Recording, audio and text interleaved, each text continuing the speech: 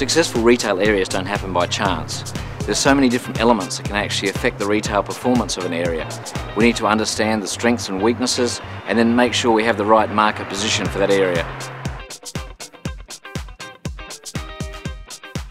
Whether you're in a large shopping centre, a city or a street retail precinct, there are many businesses and retailers all competing for the customer's attention.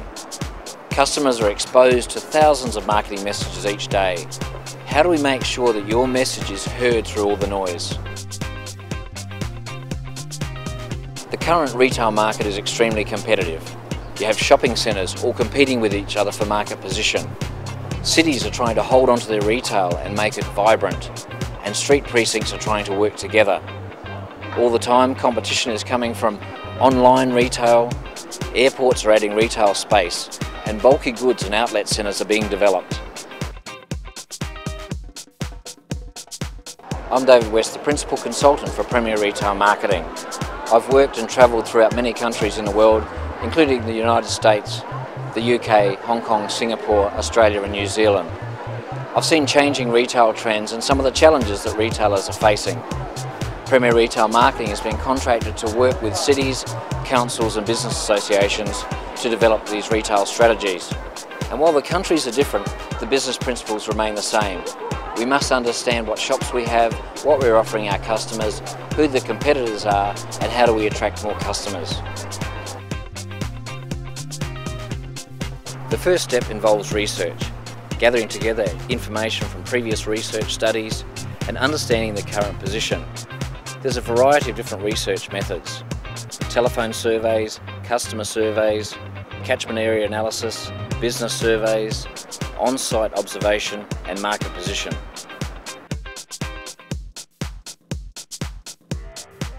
Of all the information that we gather, I believe on-the-ground observation is a key part of the quality research.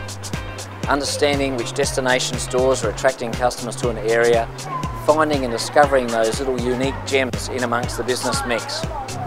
We need to understand how an area is performing because of things like pedestrian flow, traffic flow, sight lines and signage. Viewing an area from a customer's point of view is critical to improving their experience. The second step involves analysis. I bring all this research information together into an easy-to-read report. It will include maps, tables, graphs and images, and a very important action plan to be followed for a successful result.